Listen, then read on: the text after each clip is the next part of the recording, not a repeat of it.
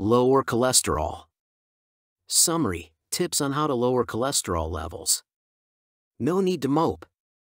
A goal to lower cholesterol shouldn't be considered a burden. There are cholesterol management programs that do not suggest you make life-altering changes. While lifestyle changes have been main topics in discussions on achieving lower cholesterol levels, they are not meant to make patients do major modifications and suffer identity crisis as a result. These changes are very easy and adaptable.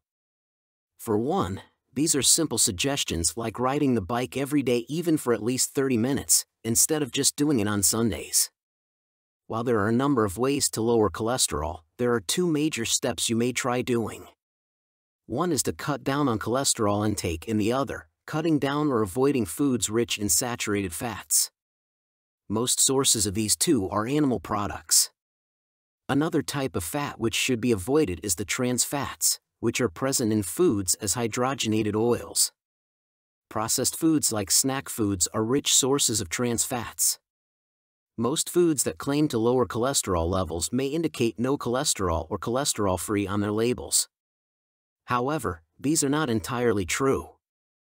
Some of these products actually contain minimal amount of cholesterol. But the most important thing you can do to verify their claim is to check the labels when shopping. While a small amount of cholesterol would probably not have any effect on your cholesterol level, do check out for the presence of saturated fats. Aside from the fact that these fats won't lower cholesterol levels, they are responsible in increasing cholesterol production more than the body requires.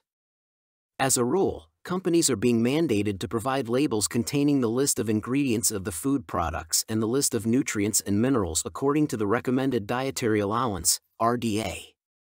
While we can't alter our family history of high blood cholesterol levels, we can change our eating patterns to lower cholesterol levels.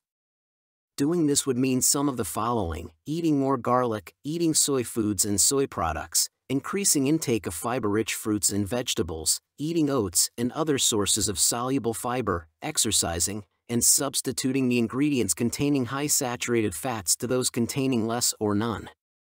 Medications that are said to lower cholesterol levels should not be used unless advised by a doctor. While a lot of these drugs are being given by health practitioners to high cholesterol patients, individuals should not experiment and self-prescribe these medications. Contrasting stands on the diet heart theory and the lipid hypothesis are sensitive issues on the medical field. So while they are arguing, let's do our own research.